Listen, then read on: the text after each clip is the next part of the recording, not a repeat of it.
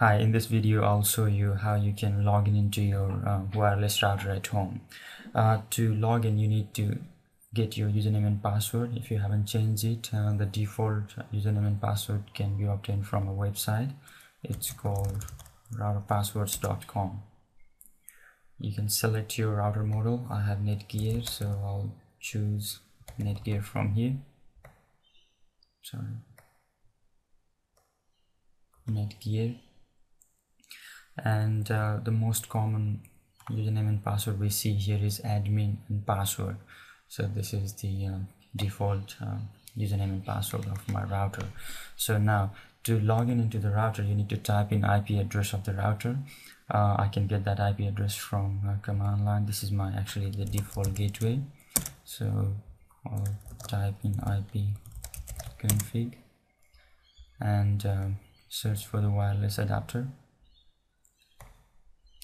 LAN adapter, and 192.168.0.1. this is the default gateway and the IP address of my router.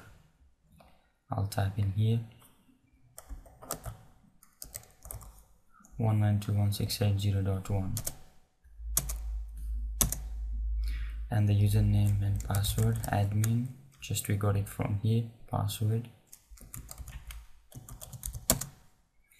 And here we go, we are logged into the router now. We can do all different type of settings from here. This is quite good. Now the other way to, let's go back from here. Now the other way to access the router is through a URL. You can type in routerlogin.com. routerlogin.com, and this will take you to the same router. At this time the username and password was saved before, I think, and that's why it took it straight away into the graphical interface of the router. But yeah, this is how you can log in into your wireless router at home. I hope you liked this video. Thanks for watching.